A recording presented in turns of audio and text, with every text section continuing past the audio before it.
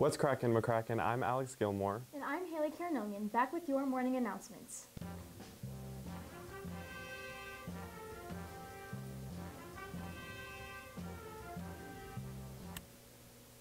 We want to say a big welcome back to House 2 Principal Mr. Edwards. He's been out the last several weeks. Students, a reminder to bring a charged Chromebook to school each day. This is especially important for juniors during ACT testing week. That's March 12th through the 15th, and anyone eligible to take an end-of-program test March 18th, 19th, and 20th. Are you going to bring your charged Chromebook? I am. Haley, are you? You know it. Well, good. Our future Mustangs will be in the building soon. 8th grade night is March 5th, starting at 6 o'clock. Teachers have a Google form to sign up for space in the gym. Students in the Medicaid Nurse Aid program will take a trip to Parkview Nursing and Rehab Center this week.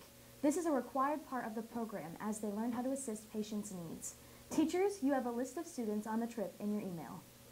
Congratulations to Connor Miller and Claire Johnson. They have been named the Region 1 Players of the Year by the Kentucky Basketball Coaches Association. They are now candidates for Mr. and Mrs. Kentucky Basketball. Today, the dance team is at Katy Coast State, and the district basketball tournament will be happening all week. Tonight, the girls and boys both play CCA. Girls starts at 7. The championship games will be Thursday night.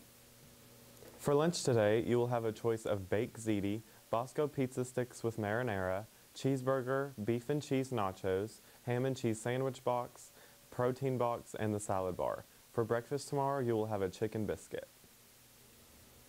Leaving school today, it will be 72 degrees and partly cloudy. Entering school tomorrow, it will be 65 degrees and cloudy.